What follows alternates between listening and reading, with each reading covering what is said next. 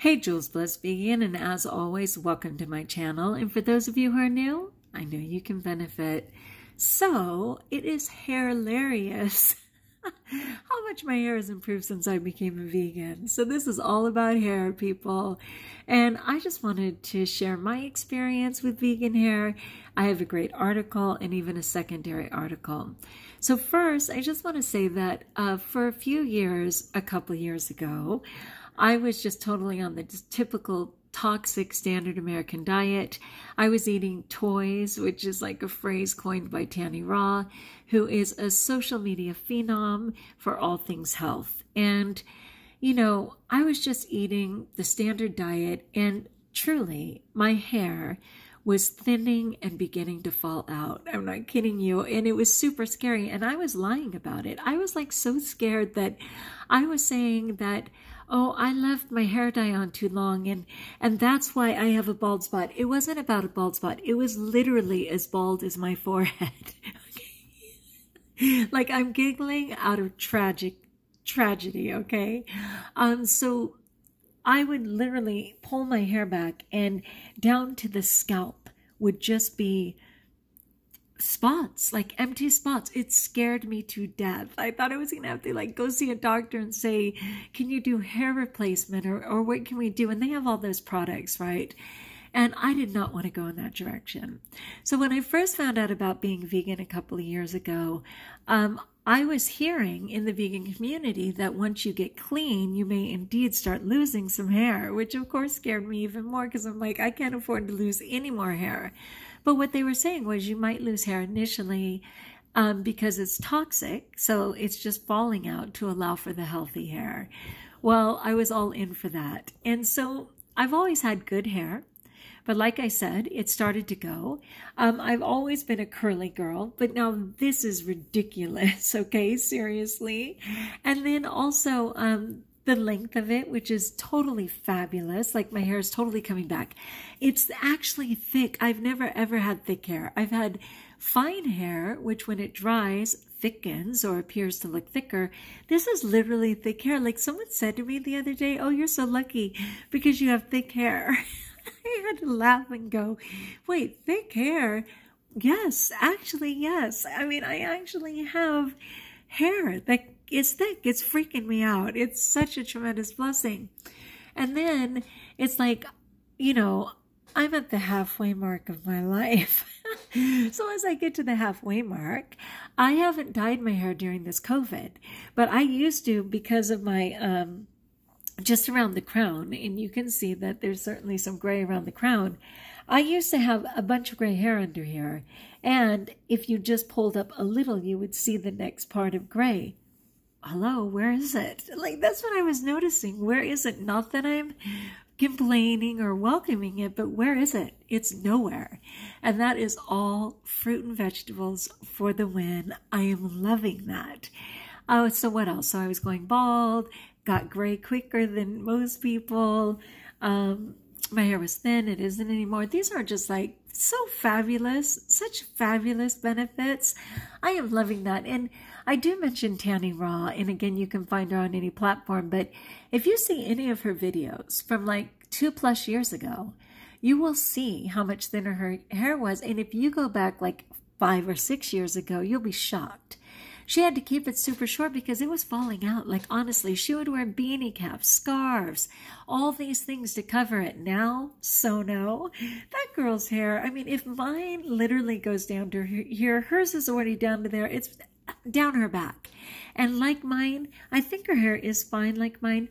It is super thick and crazy beautiful. Sadly, I could not find a video by Tannyraw on just hair. And Tannyraw, if by chance you catch this and you can tell us in the comments below, I would love you to attach a video if you have one specifically on your process regarding your hair. I did find some videos by Tannyraw on like her daily process, because this is literally a $1.99 Suave, which thank God became vegan. So this is nothing, no product because of my asthma, like I suggested. Tannyraw is a product girl, all vegan, but she loves her product. She loves her process. So if you're interested in learning about that, Choose your person, and I'll try and attach whatever I can find. But this is what I found right now, and it is from, let me see, I want to give credit where it's due. It's called Grow Gorgeous. So it's actually an ad in some ways because they do offer like some serum for hair, but it is also just good information, and I'd like to share it. So it's called Can a Vegan Diet Cause Hair Loss? And this was featured in Veganuary, which is the first month of the year, of January, of course, where they encourage people to be vegan for at least that month. And praise God, a lot of people start that month and just continue with it, which is so fabulous. But even meat eaters try for a month. So this is 2 years ago. So the stats are a little different, but the information on hair is no different. And this is Can a Vegan Diet Cause Hair Loss? Because when I first found out about even being vegan, they immediately said you might lose some hair. And of course, I was so happy that they pre-told me that, because otherwise I would have been flipping out even more. Like, honestly, I would brush my hair after a shower and just have a clump and just go, oh my gosh, how far is this going to go? But all of this hair, I can absolutely trust. I know that this is permanent, it's healthy, it's real. I generated it from health, and I'm thrilled, and I'm going to let it keep going, and we'll see how it goes. Okay, so as Veganuary gets more and more popular each and every year, we're here to answer the question, can vegan diet cause hair loss? For the few who haven't heard of Veganuary, it's basically committing to a plant-based diet for a month of January. Last year, and this was 2 years ago, 60,000 people participated, 23,000 of which were meat eaters in their usual diet. Whether it's for animal welfare, the environment, or for health and wellness, it definitely looks like veganism is an ever-growing and here to stay. For those who choose to take part, it can be a weight off their minds and their waistlines, and an incredible boost to health and general well-being. It's undeniable that a vegan diet can benefit you, but when it comes to your hair health, a lot of us do have our worries. And this is just to clean it up, except for, like I said, there's sort of an ad at the end. So let's see. The main concern. The main worry is the lack of protein, and if this means a vegan diet will cause hair loss. Since hair is primarily made up of protein and iron plays a role in the growth cycle, it makes sense that people are concerned that skipping meat, a huge source of protein and iron in your diet, could have a negative impact on your hair health. Which I totally get, except for that protein comes from plants. And it's just a derivative in an animal from eating plants. But let's keep going. Proteins are the building blocks for your hair. So your diet should always try to include a wide range of high protein foods in order to obtain adequate proteins for hair cell renewal and nourishment. Because your body requires proteins for your heart, liver, and lungs, if your body is lacking, these organs will always get priority.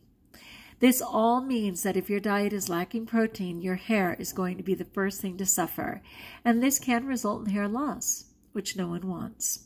Don't fret. That's the second one. Vegans, don't worry. A vegan diet doesn't have to be a cause for hair loss. So if you've been thinking about continuing veganism post-Veganuary, don't fret. As long as you stick to a well-planned diet with proper nourishment and balanced meals full of plant-based protein, your hair won't pay the price. In fact, the main cause of hair loss and damage apart from diet are stress, genetics, overstyling, and heat. To be fair, at best, I only blow dry my bangs, so none of this ever gets blow dried at all. Okay, vegan proteins and iron-rich foods for hair health. Need some inspiration for your hair-healthy vegan diet? We've put together a list of protein-rich and vegan-friendly foods to help give your hair a boost. So, plant-based sources of protein: quinoa, tofu and soy products such as tempeh, chickpeas, chia seeds, lentils, nuts and seeds, and beans. So I don't know which ones of those are in your diet, but those are all great plant-based sources of protein. Then plant-based sources of iron, because you need that as well.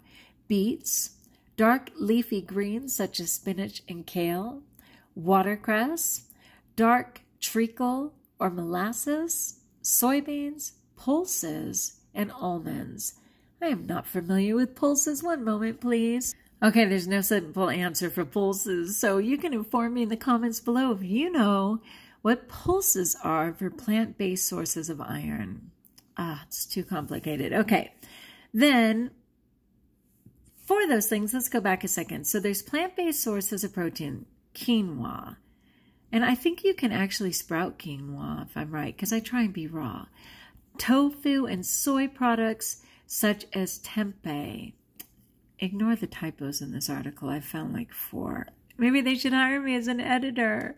Okay, chickpeas. And, you know, I can soak chickpeas and make them into hummus without actually cooking them or anything. So, you know, that's one way you can do it. Chia seeds, hello.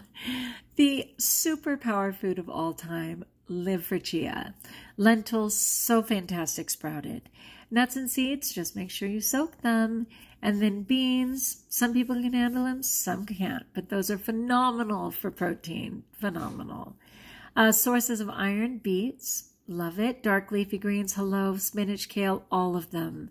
Watercress, dark treacle or molasses, I don't go with any of that. Soybeans, I don't know. Pulses, I don't know. Almonds, soaked occasionally, right? Or almond nut butter, yes. Okay, so then it says, give your hair a helping hand. Sometimes, no matter our diet, our hair can end up a little thin or lacking. That's why we've developed hair density serum to ensure your tresses stay in tip-top shape, no matter your lifestyle. Okay, I'm not going to go with the ad. I'm not going with it. But if you're interested, I will just include this. I thought it was just some really quick tips, which I appreciated. Okay, so Tannyraw is my girl. But when I was first getting into becoming vegan, another person I found was Fully Raw Christina. And I don't agree with all of her stuff, but she has some good things. But one thing is she has hair like down to her knees. I'm not kidding you. And it is just this thick, luscious hair, which she actually calls Mufasa from The Lion King because it's like her mane. But I did find a video of her experience of losing a ton of hair initially, and she will show you pictures of that. And it is a shock compared to what she's walking around with today. So I'm going to include that as a description of this video. I will include Tanny's beauty tips. And again, if anybody knows any videos of hers that tell her process, I would love it. And otherwise, I just want to say, being vegan, making sure that you have an adequate amount of healthy fats, plant-based fats, right? So chia seeds, what else? Of course, avocado in moderation, flax seeds, don't tell me, hemp hearts, which are so fabulous. All of those things, if you get an adequate amount, I'm kind of an 80-10-10 girl, which we can talk about another time, you will end up with your best self and hair. Lots of hair. Okay, my friends, like if you like, join us if you haven't subscribed. Let me know down below what your experience is with hair. Do you have it? Are you losing it? Has yours improved on a vegan diet? Are you interested in changing things up? So you need healthy plant-based protein and iron. And if you get in your leafy greens and you get in those plant-based proteins, you will certainly have everything you need and nothing you don't. And certainly no animal consumption required. Okay, until we talk again, know that I pray for you and trust that you're blessed.